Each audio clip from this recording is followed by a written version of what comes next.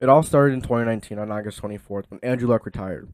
Colts were expected to be one of the best teams in the NFL for years to come. After making the new hire of Chris Ballard and Frank Reich, everything was looking up. Chris Ballard and Frank Reich got him an offensive line. They gave him a run game. They got him a defense that gave him even more opportunity to just bury the other team.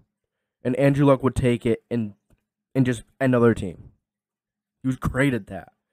Great at just making game-winning drives. Great at being clutch. Great at being consistent every week. Now, he did have those games where he struggled, but everyone does. And the Colts were expected to be a juggernaut in the AFC once again. That was until Andrew Luck did retire. So, since he retired, the Colts had not been able to find their guy. They tried Jacoby Brissett. They gave Philip Rivers his last run. And the latest, Carson Wentz. Now, Carson Wentz has some similarities to Andrew Luck. Physically, yes. Mentally, not even close. Andrew Luck was an amazing leader. Andrew Luck was, he had some fire. Carson Wentz doesn't really have that fire. He doesn't have that confidence. He doesn't express that confidence to the team. He doesn't bring the energy to the team like Andrew Luck did. When Andrew Luck finally got an offensive line, he got a running back. He got a defense. Look what he was able to do. Almost 40 touchdowns his first year back from having, maybe a career-threatening shoulder injury. He didn't play for a whole year. His noodle, his arm was as strong as a wet noodle for freaking half the season. He was rusty half the season. He still found a way to throw 39 touchdowns. And the weapons weren't even great. Just goes to show you, when you have a guy like Andrew Luck, when you have a guy that can finish out games, that can stay consistent, that you know you're going to have next year, that's going to give you sustainability, you don't need to have everything else just right. With a guy like Carson Wentz, with a guy like Philip Rivers, with a guy like Jacoby Brissett, you have to have everything just right. And if it's not, you're not making a deep playoff run. Who says you're making the playoffs in the first place? The Colts didn't even make the playoffs. Yeah, they could run the damn ball. Yeah, they could pass sometimes. But you need consistency. Yeah, they can take the ball, the ball away on defense. But who cares? And Carson Wentz just gives it, right back to them half the time. Yeah, he only threw 7 interceptions to 27 touchdowns. That's a pretty damn good touchdown-interception ratio. But when you look at the fumbles, you go back, you watch some tape, you see that Carson Wentz threw a lot that he shouldn't have. Now Andrew Luck did this too, but Andrew Luck bounced back. And he had game-winning drives, and he was clutch when he needed to be. Carson Wentz is not. Philip Rivers was kinda. He was in the slope of his career. He was in the downward slope. He was on the decline. And he has been.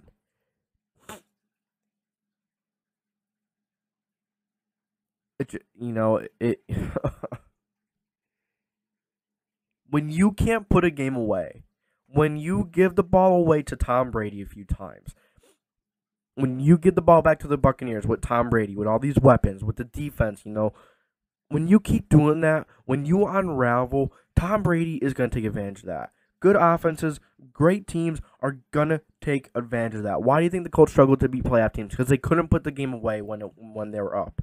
No pass rush doesn't help. When you can't put the game away, when you're up 2 scores and you stay up 2 scores or 1 score for half the game, you give the other team that thought that they can do it, that they can still come back, that they got this. They need to take one play at a time. That's what they do anyways. But you have to be able to put a team away. And when you don't have a franchise guy, when you don't have a top 7, 8 guy, you have to have everything else right. And if you don't, you're not winning a Super Bowl. You're not getting to the Super Bowl. It's very difficult to get to the conference championship if you don't have that top 7, 8 guy and you don't have everything right. It's tough. It's a tough league. So that's why we're stuck in neutral. And plus we're spending a lot on our offensive line, I get it, but maybe we're going a little overboard with the offensive line. I get it. The offensive line is important. We've seen it with Andrew Luck. And you're going to be like, how dare you? But Go look at the Super Bowl. Go look at the Rams. Their offensive line isn't amazing. It's okay. It's okay at best. But Matthew Stafford is clutch. Even though he is mistake prone in the fourth quarter, in the biggest moments, he is one of the best quarterbacks in the league, if not the best. One of the best. And he had weapons. He had a defense that could take the ball away. There was a pass rush. There's a dominant pass rush on the Rams. Dominant weapons. A dominant quarterback. Offensive line, okay. Linebackers aren't amazing for the Rams, but they're decent. Safeties are pretty good. Corners are pretty damn good for the Rams.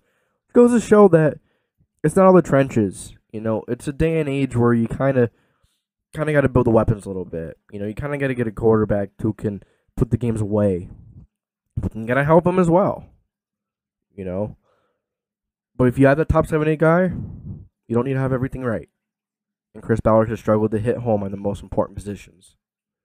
Now it is difficult to get a franchise guy when you're not top 5, 10, heck, even 15 picks. And now on top of that, we don't have a first-round pick, and we need a left tackle.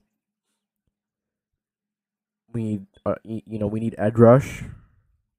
We need weapons. We need a quarterback. Yeah, those are arguably the 4 most important positions in football, and the Colts don't have that. So you guys let me know what you think. Why is this team stuck in neutral? It sucks. Since Andrew Luck retired, the Colts have not been able to recover. Kind of like the Broncos. Peyton Manning retired on them. Can't find their guy. They keep having new guys almost every year. And then that's kind of the Colts right now.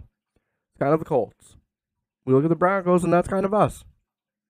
So, it sucks. But this franchise is going to be stuck in neutral for a long time as long as we keep doing this. Until we truly get our guy, until we, draft the guy and, maybe give him a chance to learn behind the QB. We're not going nowhere. Or unless we make a big trade for Russ or Aaron. But if you do that, you're not going to be able to build elsewhere. Now, if you trade Wentz and get some draft and you get some cap, that's huge.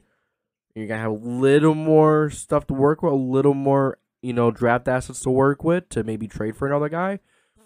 But it's not much. Who's going to give up a first-round pick for Wentz? No one. I'm sorry, no one's giving up a first-round pick for Wentz. No one's probably going to give up a second. Maybe a third. A second? Probably not. Probably not. So, yeah, you guys let me know what you think. What do you think is going to go on? Why is this franchise stuck in neutral? You guys let me know. That's going to be it for this video. Hope you all have enjoyed this video. Hope you all enjoyed your weekend and you enjoy your day. Make sure you like, subscribe, and put the post notification bell on so you don't miss any future videos. And I'll catch you guys in the next video. Thank you for watching.